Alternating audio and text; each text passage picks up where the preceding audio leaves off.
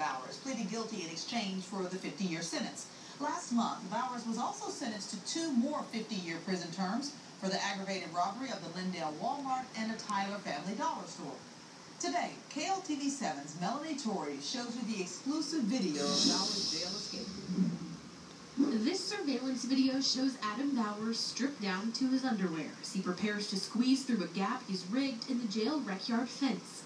Once on the other side, Bowers takes off running but doesn't get far.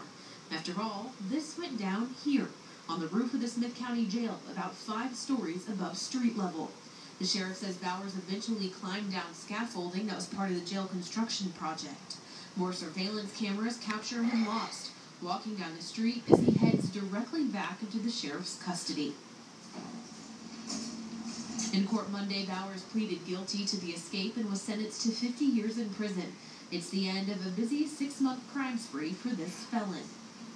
In the last month, Bowers was also sentenced to 50 years in prison for this robbery at the Lindale Walmart.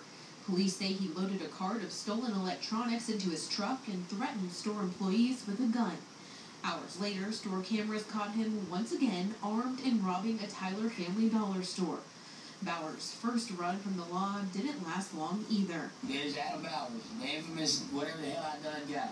When the sheriff's office took him into custody, Bowers claimed he was just going for a walk in the woods when he was arrested. I have no clue why people are looking for me right now. But in court, he told the judge he knew exactly what had happened and that he was willing to take a 50-year prison sentence for it. In Smith County, Melanie Torrey, KLTV 7 News. While Bowers was sentenced to 3 50-year prison terms, he will get to serve all of them at once, and he will also get some credit for time served. The execution date has been set for